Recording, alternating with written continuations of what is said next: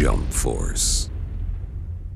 What's going on, everybody? Bandai Namco here, E3 2018. So excited to be here. My name is Cyrus Wesson, Community Specialist for Bandai Namco, and I have with me a very, very special guest.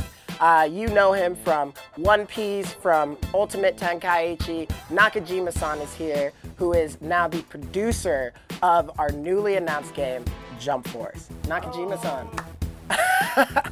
So excited that you're here.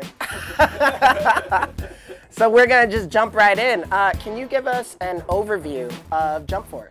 そうですね、本作は日本でドラゴンボールとかワンピースとかナルトといった、全世界で人気のある、漫画作品を生み出し続けるこの週刊少年ジャンプの50周年の記念イヤー、アニバーサリーイヤーを記念するタイトルです。多分ご存知だと思うんですけど、悟空とか、ナルトとかルフィといったもう全世界のスーパーヒーローたちが集結して、一堂に会して戦う、対戦アクションゲームです。でただの対戦アクションゲームではなくてちょっとこう最後のトレーラーで、デスノートのライトとリュウクが出てきたと思うんですけども、そういったキャラクターたちも登場してストーリーが、もうしっかり楽しめるようなゲームになっているのでぜひ皆さん楽しみにしてもらいたいなと思います。We have Naruto who can turn into a Kyuubi Sage Beast mode. We have Goku with a Kamehameha.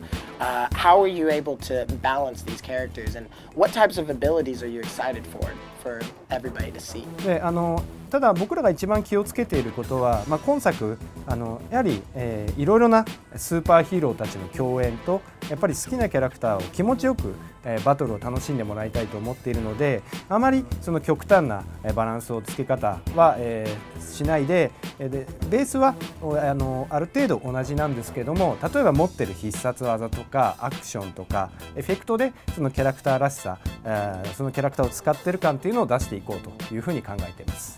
で今その僕が一番楽しみにしているキャラクターはまだ発表してないキャラクターで多分これは皆さんかなりびっくりされるキャラクターだと思います。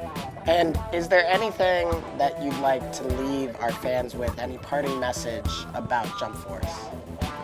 そうですね、今回この E3 のタイミングで、ジャンプフォースを、皆さんに発表できたことをすごく、嬉しく思っています。今回はかなり、独自の、アプローチをして、これまで、作ってきたようなキャラクターゲームとは違った、世界観を感じていただけると思うので、ぜひ、皆さん本作、楽しみに、してもらいたいというふうに思ってます。Nakajima-san, thank you so much for coming by, telling us about Jump Force at E3 2018. We are so happy to have you here.